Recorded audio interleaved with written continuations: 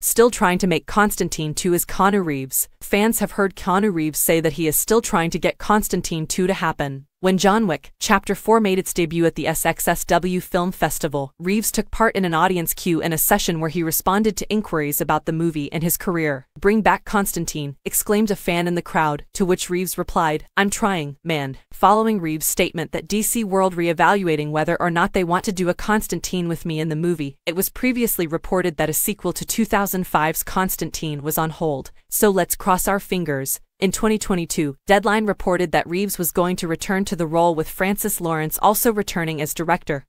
But this was before there was a corporate change at Warner Bros. And DC that saw James Gunn and Peter Safran placed in charge of DC Studios. Reeves has expressed enthusiasm for playing Constantine again. "I love playing Constantine. John Constantine. I've played a lot of Johns. How many Johns have I played? I don't even know. I think it's over 10. Constantine was released in 2005 with Reeves as the titular exorcist who can travel between heaven and hell. While the film was a financial success, it received fairly poor reviews but in recent years has become something of a cult favorite.